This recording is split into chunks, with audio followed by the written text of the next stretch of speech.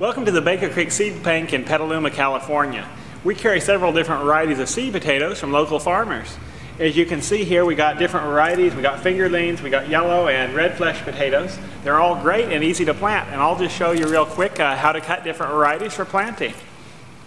Basically, you can take a small potato like this and put it right in the ground, and you don't need to cut it or anything. But say you have a great big potato like this. It weighs probably about a ½ pound. Something like this, you just take it and you cut it like this, and then you cut it like this again on a really big one, and you cut it into quarters, and just make sure there's some little eyes on each piece. Ideally 2 or 3 eyes on each piece. They're the little places where the stems start coming out. And just cut it in sections, cut it into a section, you know, about this size, and a lot of people will dip them in bone meal. It helps preserve them, and then just plant them in the ground about 6 or 8 inches deep and cover them with straw. And come back 3 or 4 months later and you should have an excellent crop of potatoes.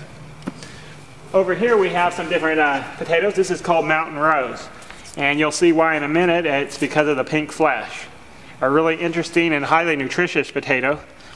Very good eating, great for French fries. We also have a variety of other potatoes, including the little fingerlings right here. These are a great little potato, and they're just a nice creamy color inside, just a real pale yellow.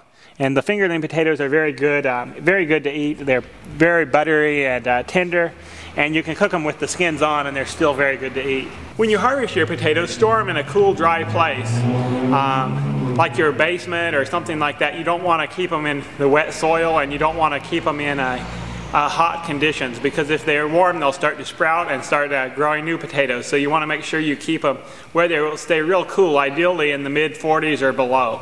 But if you don't have it that cold, they'll still keep a long time, and you'll have potatoes to eat all through the winter, clear till next spring.